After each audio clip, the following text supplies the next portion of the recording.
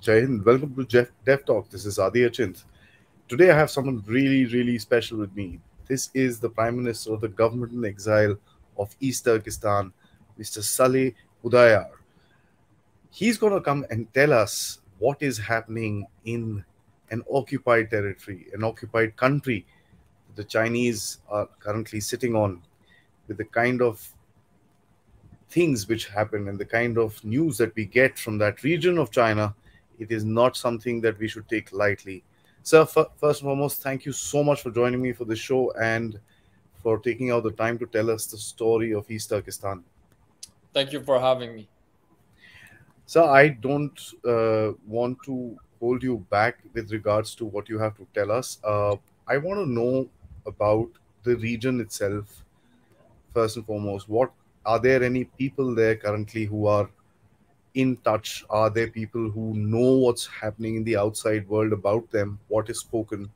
What is it like in East Turkestan today, sir? Yes, firstly, for much of the Indian audience, first I want to explain a little bit background on East Turkestan, the country, the people, and briefly its history. East Turkestan is the historical homeland of Uyghurs and other Turkic peoples.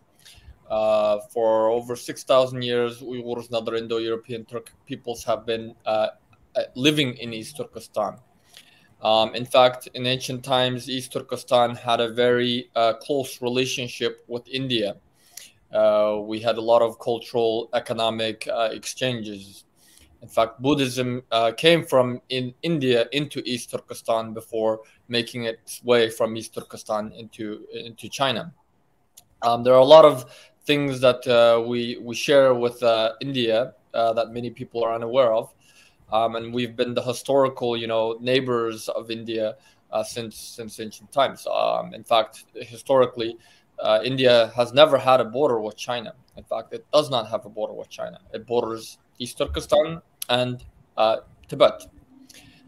East Turkestan in the 1870s, in 1876, was invaded by the Manchu Qing dynasty. And in 1884, it was incorporated into the Qing Empire as Xinjang, meaning the new territory or the colony in the Chinese language.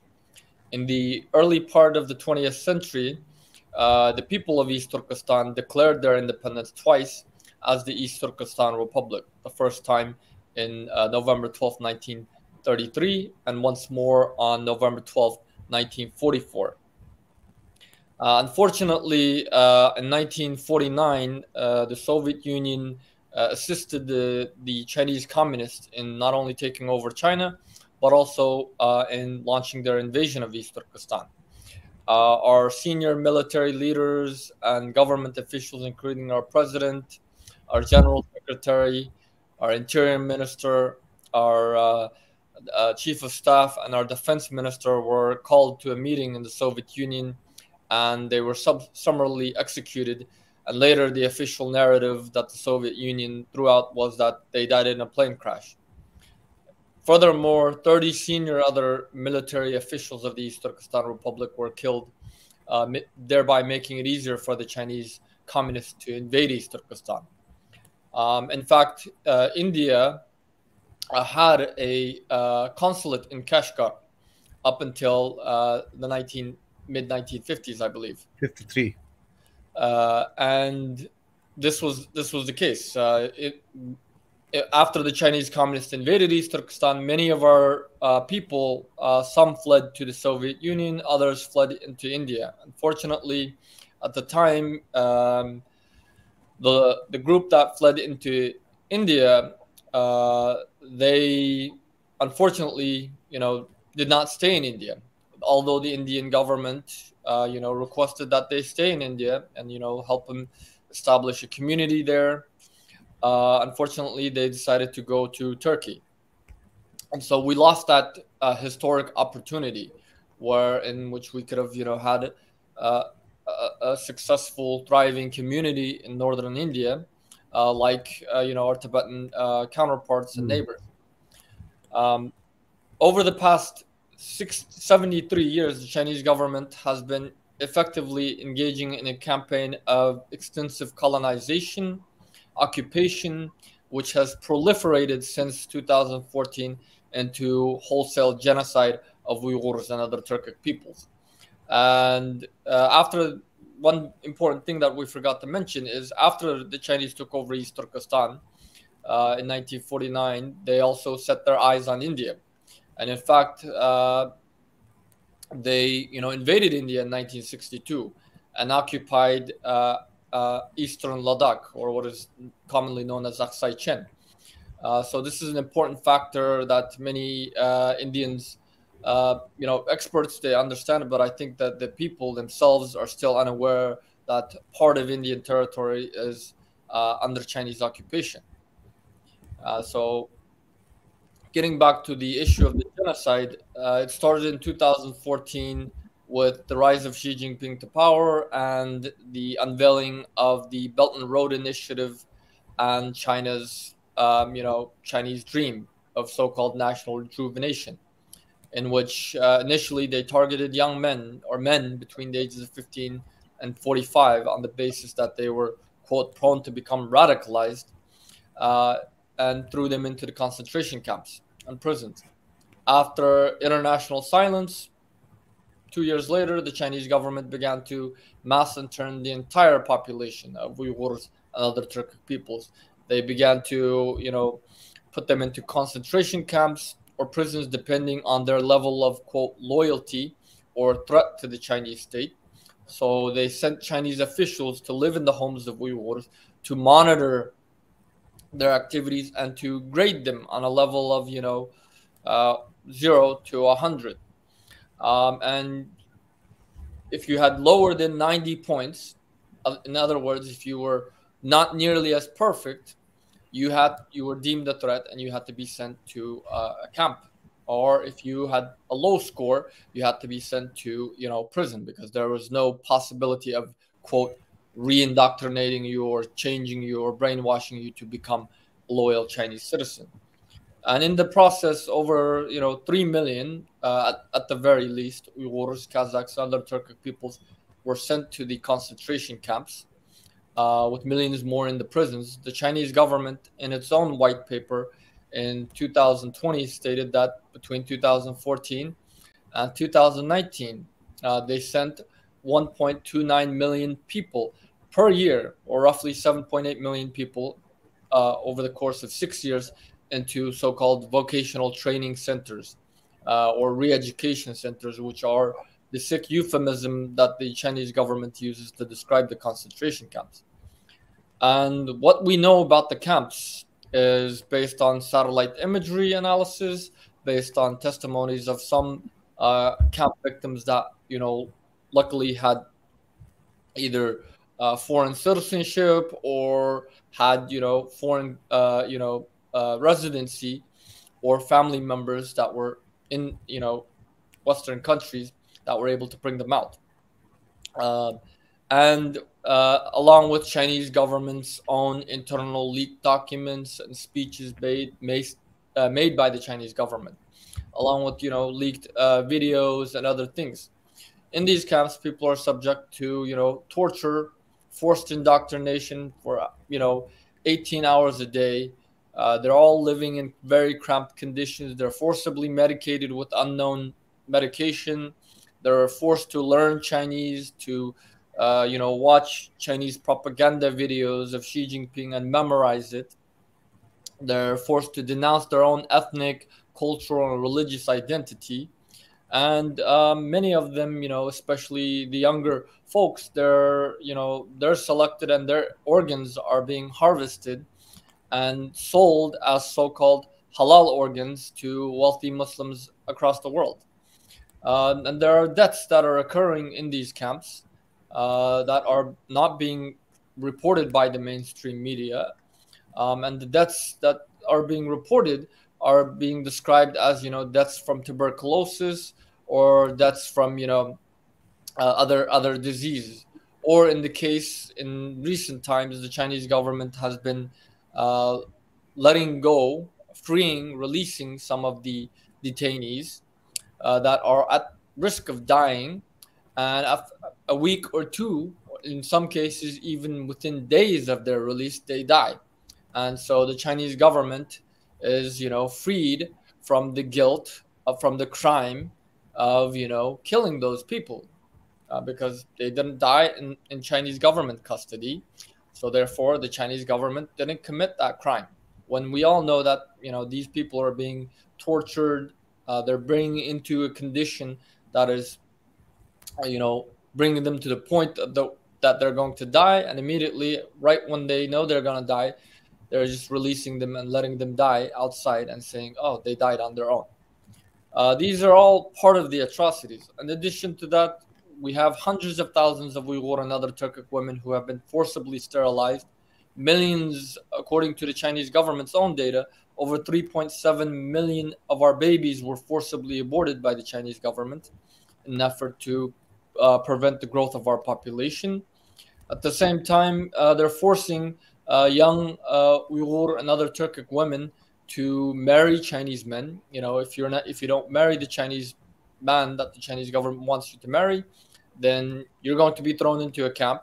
Your family members are going to be thrown into concentration camps. So they are being coerced in a systematic campaign of essentially what is state-sponsored rape, to marry Chinese men. So these are some of the atrocities. But all of this is defined as, all of these crimes that the Chinese government is committing is are fit the definition of genocide as defined by the UN Genocide Convention. And as such, it has been recognized as genocide by the US government, as well as the parliaments of nearly a dozen countries in Europe and Canada.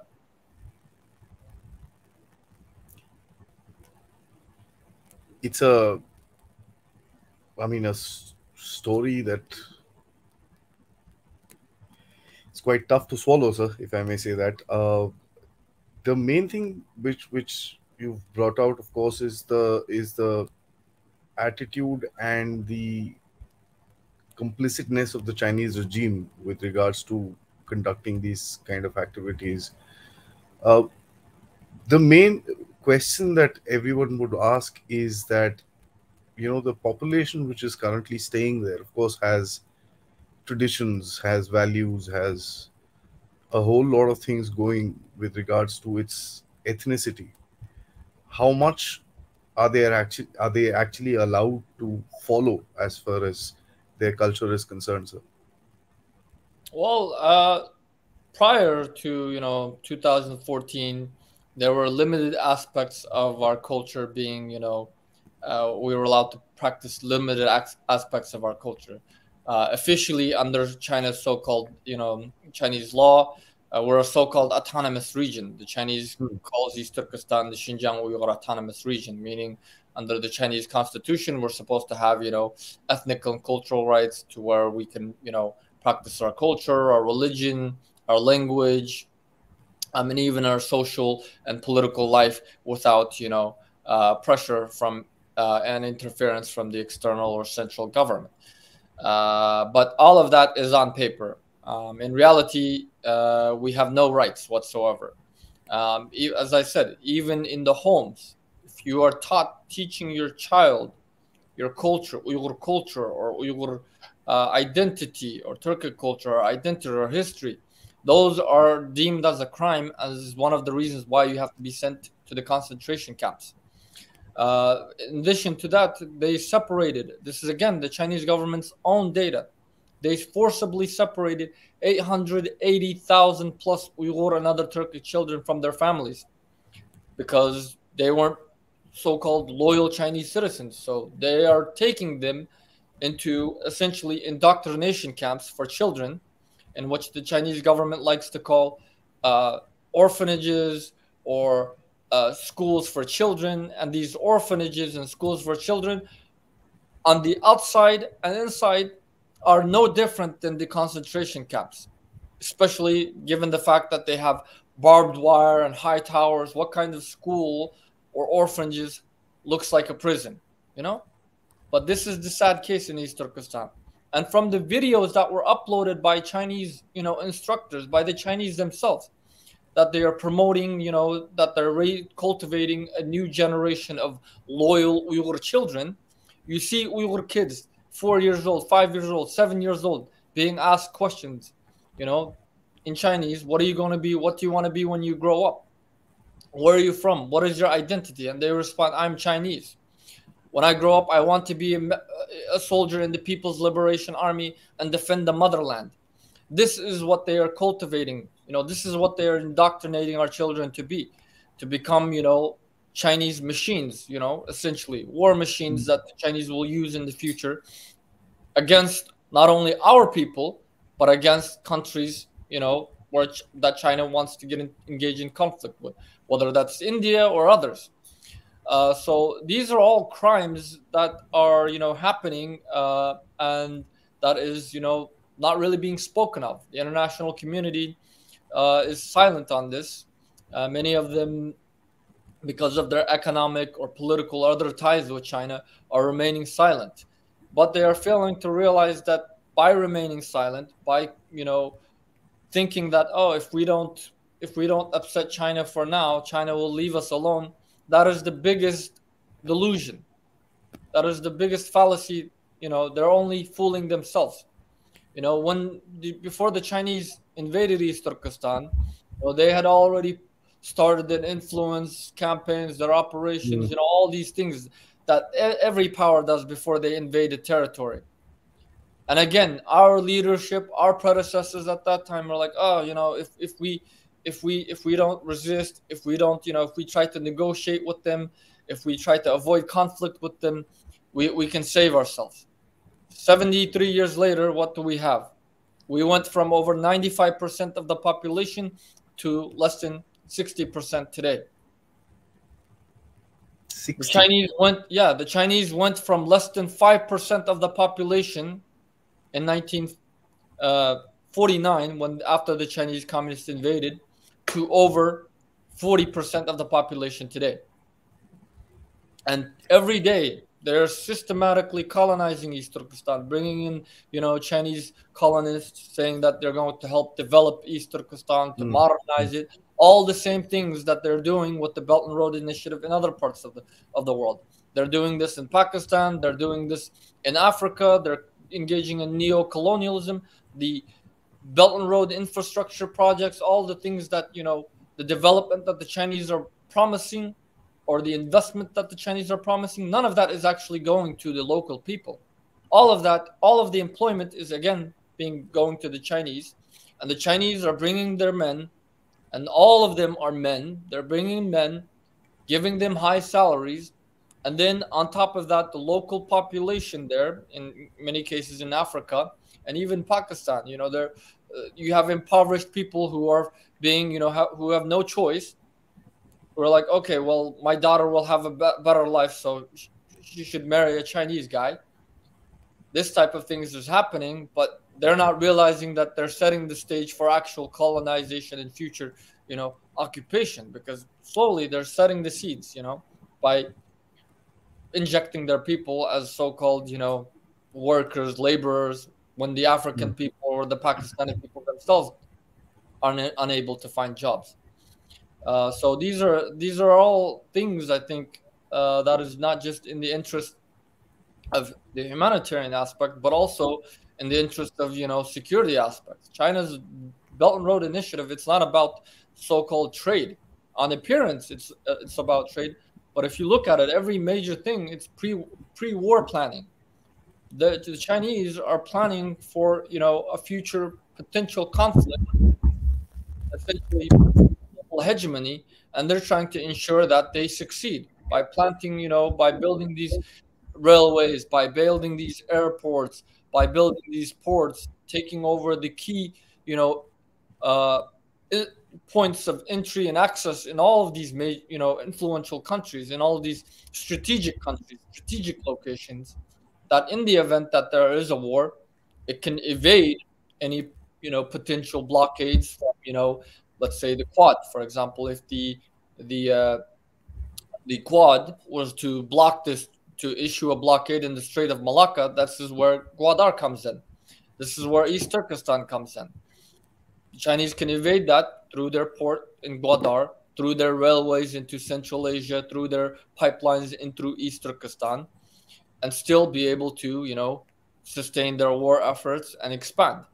And this is what it's about. Even the genocide of the Uyghurs, why it has rapidly, went from slow motion, assimilation and colonization to wholesale genocide post 2014, is because they feel that East Turkestanis are a huge strategic risk to China's, potential security and war and efforts to sustain a war in the event that it gets into a larger conflict with whether it's the United States over Taiwan or India over border issues uh, regarding eastern Ladakh or other territories that the Chinese are trying to encroach on.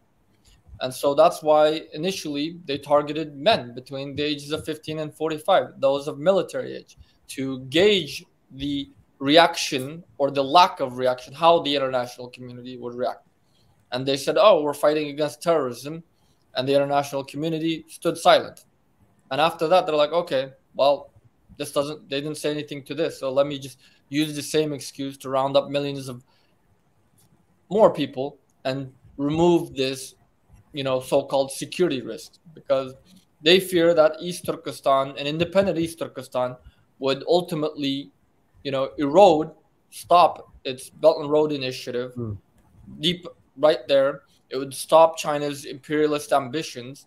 It would kill, the Chinese dream. And so that's why they are so heavily focused on completely eradicating East Turkestan and its people, not just, its culture and history, but physically, engaging in genocide, killing part of our population, enslaving another part of our population, and forcefully, breeding out the remainder of our population, to where in 20, 30 years, there will be no Uyghurs left if it continues at this rate.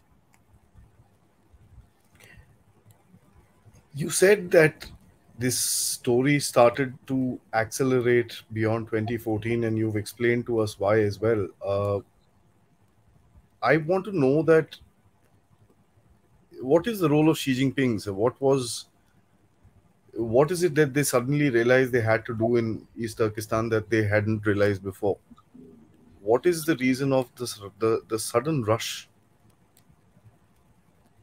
Well, the Chinese, I mean, since they invaded East Turkestan in late 1949, they immediately, knew before they even invaded East Turkestan, they knew there was going to be a quote security risk, given the fact that there's no Chinese in East Turkestan. In fact, it was the Soviets, it was Stalin who, persuaded Mao to take over East Turkestan, because if East Turkestan had been incorporated into the Soviet Union, that would have meant that we would border India, which still has considerable, at that time in the 1940s, still had considerable British influence. So they didn't want East Turkestan to be used to put pressure on the Soviet Union. So Stalin advised Mao and supported Mao in taking over East Turkestan. In fact, it was Stalin who said you need to, raise up, mass colonize this region to where at least 30% of the population is Chinese, to where, the Indians and the British won't be able to, use this region to potentially put pressure on you or me. And because there's natural, both on like Soviet Union and China, and because there's a lot of natural and mineral resources, that will be useful for you and me. You need to take over this region, and that was the case. However, and China has always been wary about East Turkestan's independence. However, what really changed is, since the early 2000s, the Chinese government, as China is growing, economically and politically, it has, historic ambitions. It wants to, take over Taiwan. It wants to expand its, borders to what it views as the real China, in its own, false narratives, that imperialist narratives that it has shaped up. And so, to advance that, it has to act and prepare militarily, and that means, starting preparation now. And part of that means taking out, any potential risks, eroding, making sure that there's no any potential risks that you could encounter.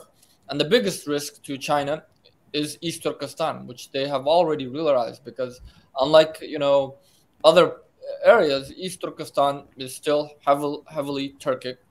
Still, the Turkic population are still the majority by margin, barely.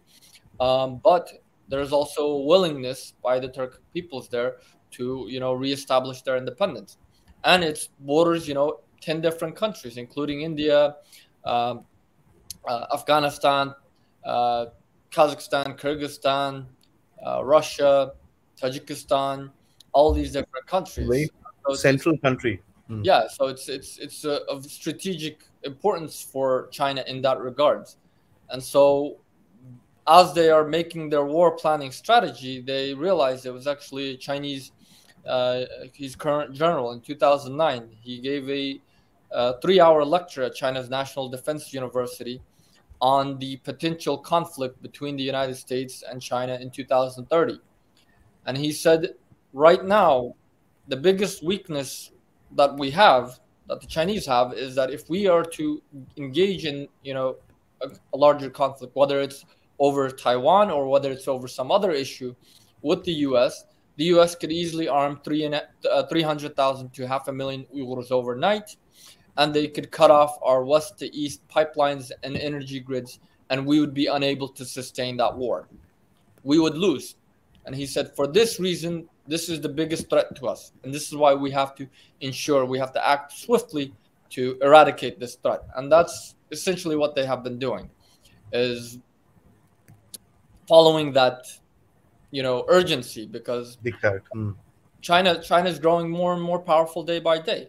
It's economically, politically, and militarily powerful, to where if China tried to do this 30 years ago, let's say in the 1980s, it would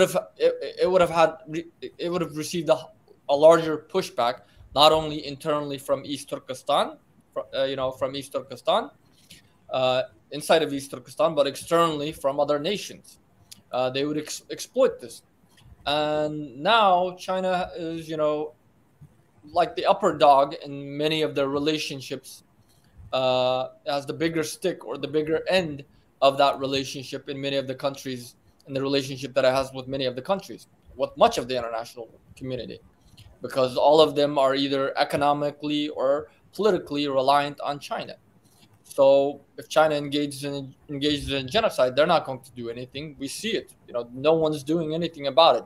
You have some Western countries who are in, quote, competition with China, who are speaking out against the, quote, human rights atrocities, and giving lip service to recognizing it as a genocide, but it's stopping there. There's no meaningful action being done. You see the international community's response to Russia's invasion of Ukraine. Hmm. Immediately, they're all acting against Russia's invasion of Ukraine, yet they are staying silent to China's ongoing genocide in East Turkestan, despite the fact that they recognize it as a genocide, despite the fact that they know the atrocities, and they know that it's not going to stop there. East Turkestan is just, for now, after China finishes East Turkestan, you bet they're going to do the same thing to other parts of the world that they plan to invade. They've already made it. You had Chinese ambassadors to the France make it quite clear that after they invade Taiwan and take over Taiwan, the first thing they're going to do is put people in the concentration camps, put them into so-called re-education. Re-education camps. Yeah, these are not. They're no longer hiding their intentions anymore, because they feel comfortable. They feel comfortable with their position, because again, no one's opposing them, challenging them, and so they feel that they can get away with it. And unfortunately, to a larger extent, they have been getting away with it. The trouble with China is that when it gets challenged from one area, it shifts focus towards the other, and it's got so many battles going around all over the place. So it's always got an opportunity to cool down one place and go to the next, and it's like their gray zone tactic. Just keep it short of war. Exactly, and even with the whole issue of Russia's invasion of Ukraine, I mean, Xi Jinping, Putin went to Xi Jinping, got Xi Jinping's approval, and after that launched the invasion of Ukraine. China wants Russia to continue its invasion of Ukraine, to continue this war, because it's in China's benefit, because it puts off pressure, the global attention away from China, the real long-term threat that everyone acknowledges, everyone, whether it's the West, whether it's India, whether it's Japan, whether it's even African countries, they all acknowledge China is the long-term threat. But because of temporary greed, is what I think it is, temporary greed by corporations, multinational corporations, they're failing to act against that, and China is exploiting this factor by supporting Russia and trying to continue the war that's happening on the steppes of Europe, It's a good diversion for China. to divert attention. And exactly. I was saying that it's a good diversion for China. So coming back to Xi Jinping and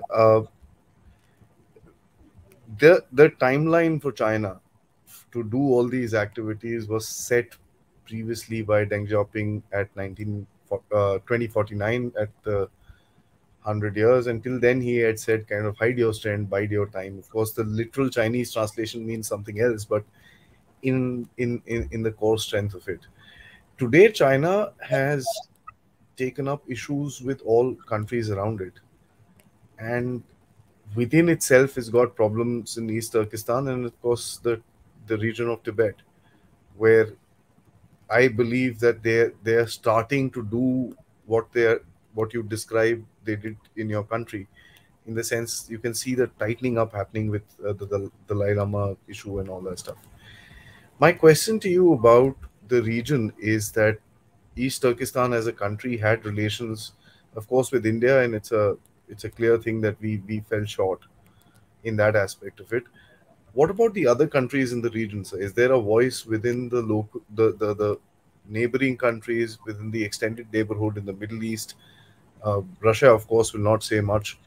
How about Mongolia? And is there voices coming out of there of support or of any kind of help? Unfortunately not. And again, this is because many of those countries have, especially like the landlocked countries like Mongolia, Central Asia, they're all landlocked regions. And they too are caught in between two empires, the Russian Empire and the Chinese Empire. And so they're acting in their own selfish interests, trying to preserve their existence. And that means, staying silent onto us, and that's what they think is beneficial, is just by staying silent they can bide their time. But in reality, by staying silent today, like they're coming for East Turkestan. Once they finish and swallow up East Turkestan and digest it, then they will move into Mongolia. All of this is no secret, even into Central Asia, even into the northern parts of India. Like the Chinese, they have this delusional map that they created in the 1930s or 40s, saying that these are the historical Chinese territories, and once China grows powerful, we're going to reclaim all this. This stretches off even into Afghanistan.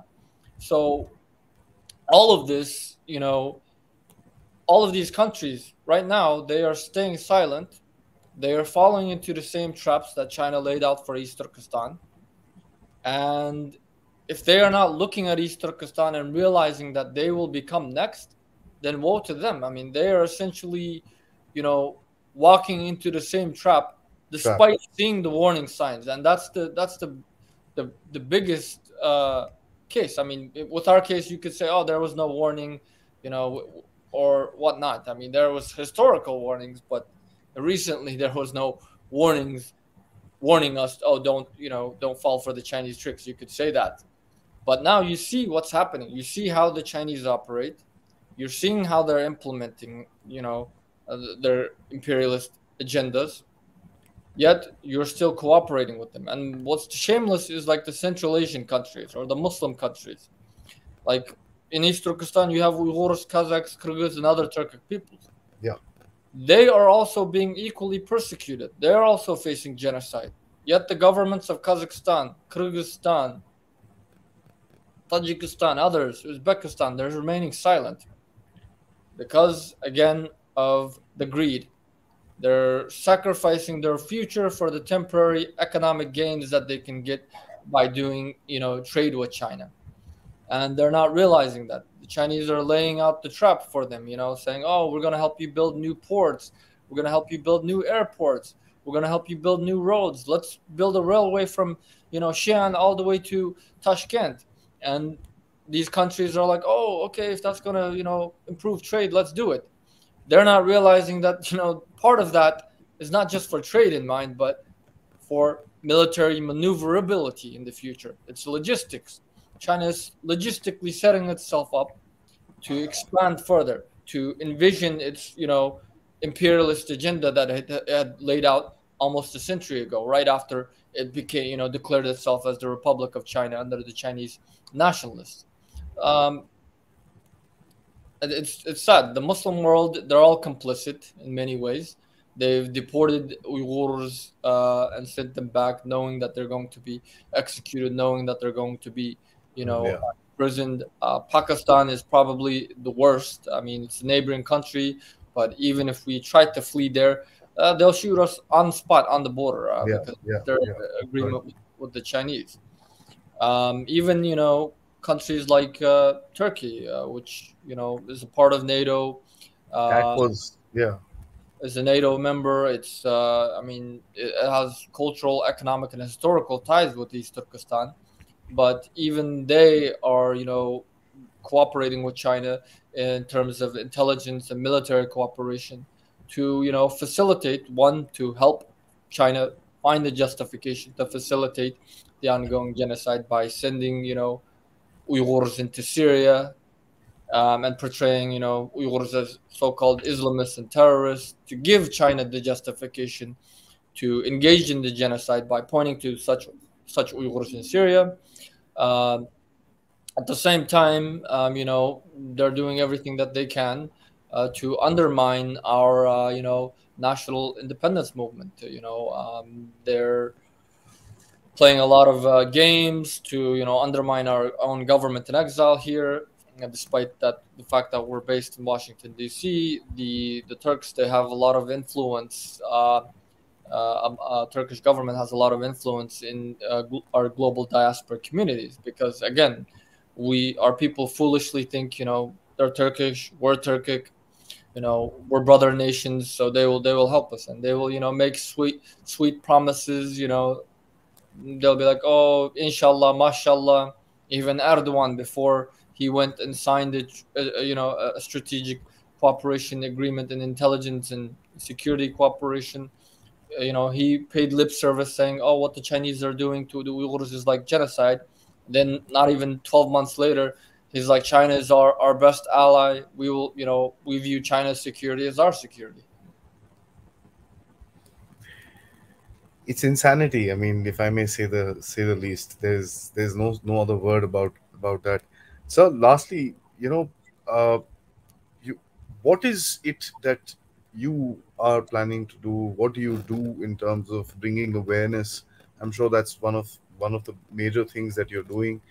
Uh, Interestingly speaking and happily speaking, a lot of people have started talking about the issues which are happening in East Turkestan, the concentration camps and the so-called re-education camps and the organ trade and this and that which is taking place. People have started talking about it. These are today mainstream knowledge, uh, and I'm sure a lot of the credit would go to people outside the country today trying to educate people around the world. What is it that you envisage doing to kind of help the situation going forward into the future? Well, for us, there's only one solution, and that is to restore East Turkestan's independence because we've already had, we've been a so-called autonomous region since 1955, and autonomy has brought us nothing but colonization and genocide.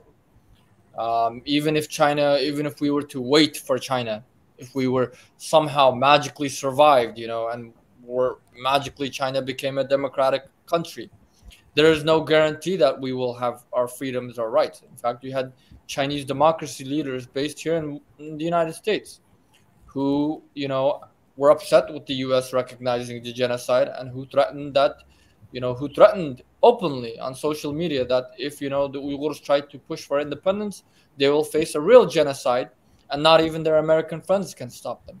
So this is the reality of the Chinese. Even their so-called democratic leaders want to completely occupy, colonize, and eradicate our population. So for us, restoring our independence is the only solution, and we are running out of time. We maybe have a decade of, a window of opportunity to reverse the current situation. And in this regard, and this is not just for us as well, this is also a decade of opportunity for other nations to, to finally put an end to the Chinese global efforts to, obtain global hegemony. Because if this thing goes on, if China continues to grow at its current rate, uh, you know, unopposed, unchallenged, then China will become the global hegemon, and it will easily be able to roll into Central Asia, into, South Asia, into northern India, into other parts of the world, and, be virtually unopposed. Some of the policymakers might, do the same mistakes that we did back in 1949, or that our predecessors, or not our necessarily our predecessors, but some of the people in East Turkestan made in 1949 by, saying, oh, if we resist, well, it'll be too costly, so let's just concede and let's try to, work out a negotiated settlement. And that negotiated settlement has resulted in us being colonized, in us facing genocide, to where in the next 10, 15 years we will cease to exist. So in this regard, we are, raising awareness about the atrocities in East Turkestan, trying to get governments to uphold their commitments under international law, but also explaining the threat of China to their own national security. For example, China is a big threat to India's national security, but an independent East Turkestan and an independent Tibet would guarantee 100% that India would no longer have a China threat. And India, East Turkestan is rich in natural and mineral resources. What's empowering China is East Turkestan's natural and mineral resources. The energy, the oil, the natural gas, the electricity, all of that, all of these are resources that India too needs.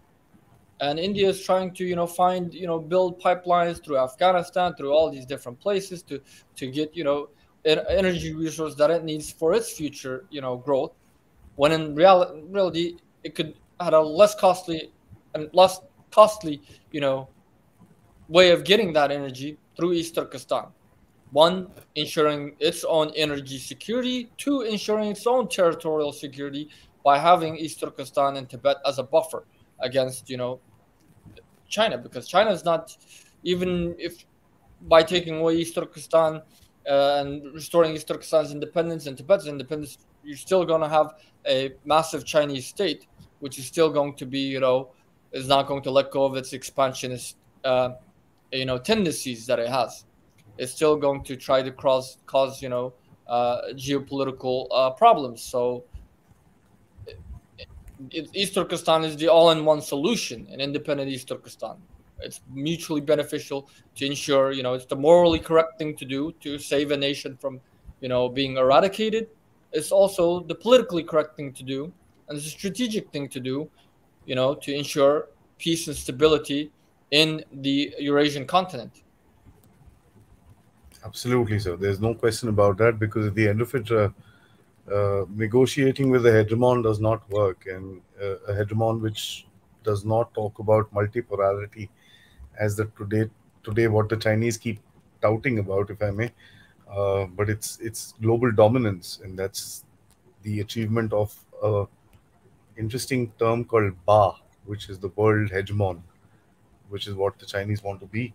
So, just I'm going to ask you one small little question: how many ethnic uh, Turkic people would be there, or what would be the, you said there are multiple ethnicities within East Turkestan.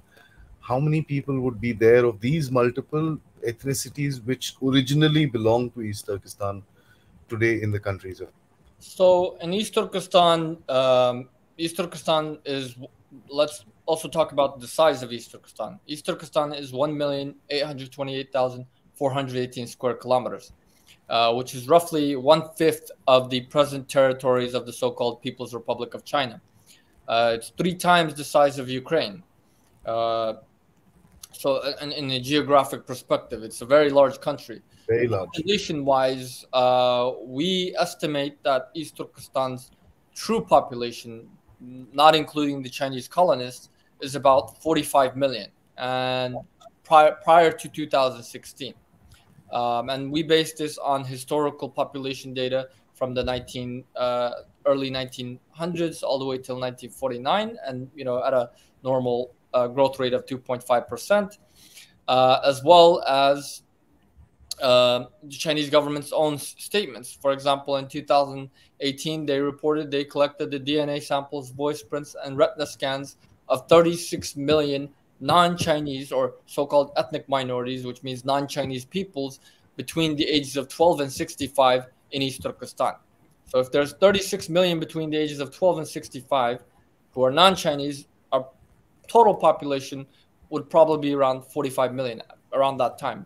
Right now, with the ongoing genocide and their secretive campaigns to kill Uyghurs through tuberculosis and other biological means, we don't really know. But that was our assessment prior to 2016. There's around 15 million Chinese colonists and their soldiers. Most of them actually work for the Chinese government and their colonial apparatus called the Bingtuan, which is a paramilitary force exclusively set to established in 1954 to colonize East Turkestan. At present, East Turkestan's true native people of East Turkestan are Uyghurs, Kazakhs, Kyrgyz, Uzbeks, Tatars, and other Indo-European peoples. The Chinese, they were sent to colonize East Turkestan after the Manchu Qing dynasty invaded and occupied East Turkestan. Prior to that, there was no, Chinese presence in East Turkestan, or that Chinese presence was limited to, business, merchants, because we're on the Silk Road, so you'll have Chinese merchants, coming and going, just like we have, Uyghurs and other Turkic merchants in China's, various Chinese cities engaging in business. But there was no settled Chinese population in East Turkestan until after the Manchus invaded and occupied East Turkestan. And in 1949, for example, the Chinese didn't make up even 5% of the population. That's including the invading Chinese army and their, family members. They didn't even make up 5% of the population. By 1960, the Chinese had raised it to over, nearly 30% of the population. And then gradually over the past several decades, they've engaged in slow motion colonization and assimilation policies. But since 2014, it has proliferated to where our own people in the next decade, we are at a risk of becoming a minority in our own country. For example, the Uyghurs, Kazakhs, Kyrgyz, Uzbeks, Tatars, if combined right now, we are still the majority, roughly about 55 to 57% of the population, whereas the Chinese are about 41%. In the next decade, we fear that it will be, complete opposite if something doesn't happen. And within 2 decades, the Chinese will have systematically assimilated much of our people, eradicated the majority, and within 30 years, we won't even exist as a people. That's the sad reality that we are facing with. We are really, facing a life and death situation where the only thing that can guarantee our existence is our own independent, restoring our own independent state. There's no doubt about that. And, ethnicity and this and that needs to get respected. And at the end of it, these are ancient traditions which have been going on for hundreds and thousands of years, which carry on. You mentioned something really interesting. And first of all, sir, let me just, pay my respect and gratitude to you that you've taken out the time to talk to me. And just as a wrap up, you mentioned something really interesting about the pro democracy forces in China or outside China. Funnily speaking, they also claim Eastern Ladakh. So I know what you're saying. They also claim the state of Arunachal, which is an integral part of our country. So yeah, it's quite a hodgepodge sort of an affair as far as the Chinese are concerned, and on both sides of the fence, there is no question about that.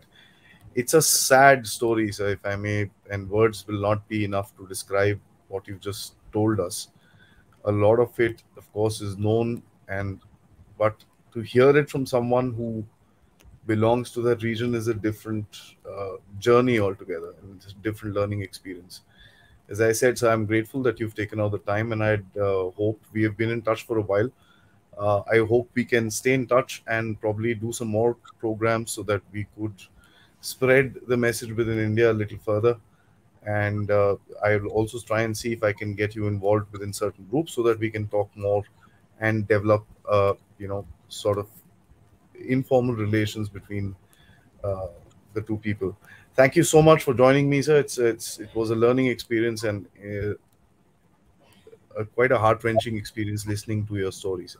Thank you for having me and giving me this gracious opportunity to highlight the plight of East Turkestan and its people. Thank you, sir.